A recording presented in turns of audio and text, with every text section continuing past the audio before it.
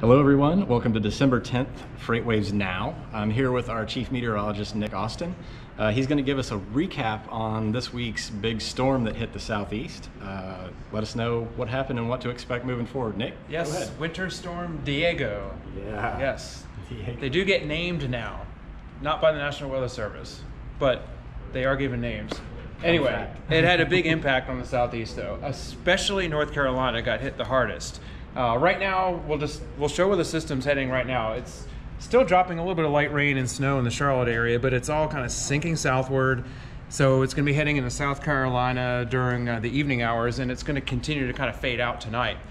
But North Carolina got hit the hardest as far as snow and ice, that's for sure. Some parts of Southern Virginia got a lot of snow as well, but Charlotte, Raleigh, Winston-Salem, probably the biggest metro areas that got really affected greatly by the storm, especially with some of the ice preceding the snowfall. A lot of the western mountains of North Carolina had anywhere from 15 to even 18, 19 inches of snowfall, and a lot of the remote areas and the mountain areas.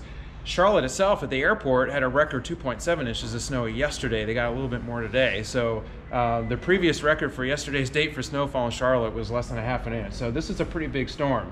There's still going to be problems, even though temperatures in some of these areas, especially in the cities, are getting above freezing and even into the low 40s today and will again tomorrow and Wednesday. The problem for truckers, anyone else trying to get through these areas, is going to be after the snow and ice starts to melt, which it's starting to do in some areas today. That slush will refreeze on a lot of roads, possibly on some parts of the interstates, but especially on secondary routes just off the highways, because temperatures will drop into the 20s tonight and again for tomorrow night. So the next couple of days there'll be a lot of problems with that refreezing on the roads during the nighttime and into the early morning hours until temperatures get warmed up again during the day.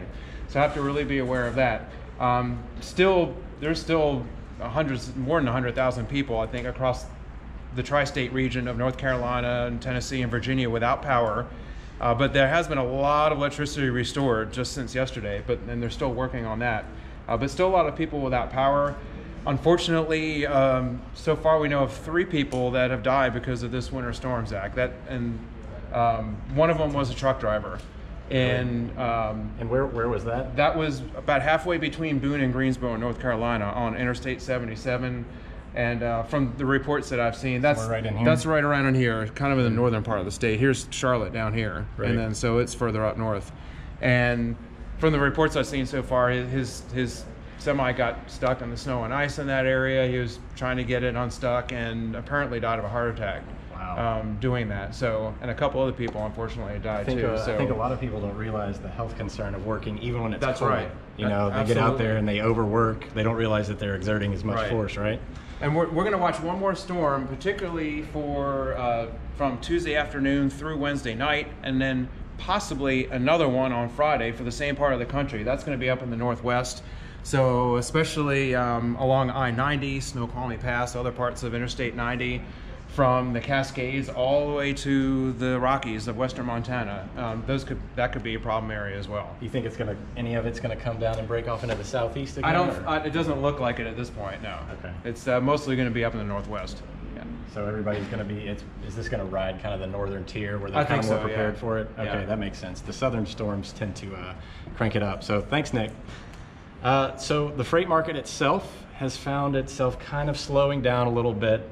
We have the outbound tender rejection index weekly change map pulled up. You can still see Charlotte feeling the impacts of this system. We saw a bunch of carriers trying to reposition their trucks outside of the area, getting out of the way of the storm. So their tender rejection level actually went down, which is why that is red. You can see a couple of red spots up here indicating that carriers are actually rejecting less loads out of these markets, indicating higher capacity.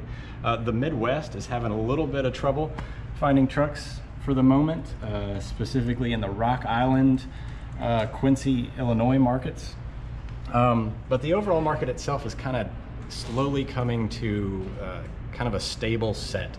As we go into the end of the fourth quarter, one of the things everybody's going through is bid season. They're going through their procurement cycles. One of our writers, JP Hampstead, has been talking to some of the analysts on what to look for starting in 2019. And one of the things that we found interesting was the fact that they think that brokers are actually going to feel less impact of this down market than carriers. Now, JP, can you tell us more about some of this? Yeah, so last Thursday, equities analysts from Cohen, the investment bank, released a note based on their tour of Chicago 3PLs. And they visited with senior management at Echo Global Logistics, Redwood Logistics, and Hub Group.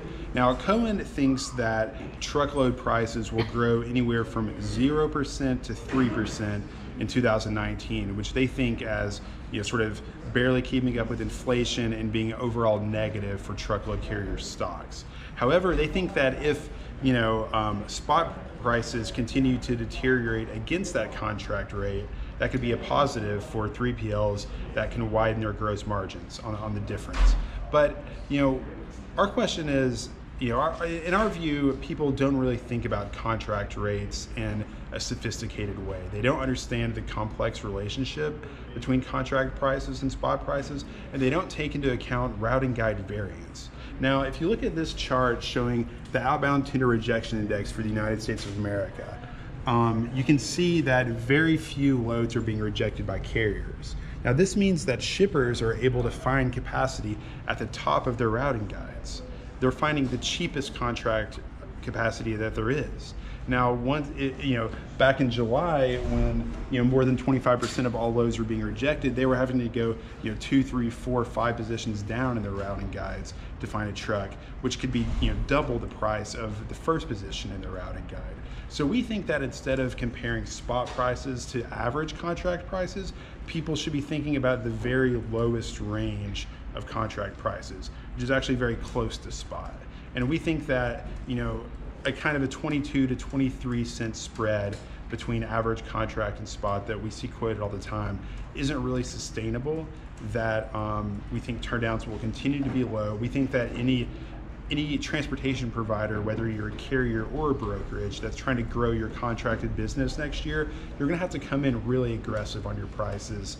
And I think that will further compress margins, even on the brokerage side. So essentially, I had the chart pulled back out to, about a year to kind of illustrate the point a little bit more. Last year was a totally different story. You see tender rejections throughout the winter remaining high, which is unusual. It was an anomalous year. So everybody was kind of rebidding, going through this process of elevating their contract rates. What that means is that, while the contracts are in place, they're all going to the spot market to kind of make up for some of those cost differentials that we were seeing. Right now, you can see that it has dropped off dramatically. The market has cooled significantly, and I guess carriers and brokers alike are going to feel that eventually moving into 2019. Is that right? Yeah, and I just think that spot will eventually pull contract down with it. Contract isn't really contract, and there are scenarios where brokerages could widen their gross margins. For example, if there's a dramatic deterioration in spot that moves faster than the shippers realize. But in a slowly stabilizing, slowly cooling market, I think everyone's kind of going to see their margins compressed. Cool. All right. Thanks, JP. Well, that'll do it for today. Thanks, and tune in every day at 4 p.m. for more FreightWaves Now. Have a good one.